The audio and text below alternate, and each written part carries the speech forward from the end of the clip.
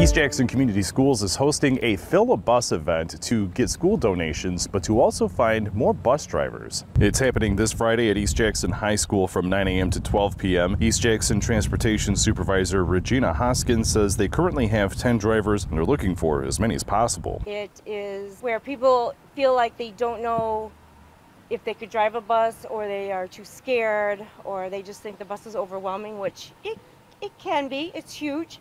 It's over 30 feet long, and my goal is to bring the public here. They can drive it on our property here, and all you need is a valid ID, 21 years or older, to be qualified to drive the school bus. Now, you won't immediately become a bus driver after attending the event. You'll have to be trained and receive your CDL endorsement on your driver's license. According to Hoskins, this event is to allow the public to get a feel for what it is like to be a bus driver. At the event, you can also donate school supplies such as pencils, paper, glue, tissues, hand wipes, and sanitizer. They are collecting those donations all the way up until Friday. You can drop off donations at 1404 North Sutton Road at the administrative building. Hoskins says that they will have donuts and coffee from Callahan's Cafe and a bounce house for children at the event. Your Jackson neighborhood reporter, Joe Gebhardt, Fox 47 News.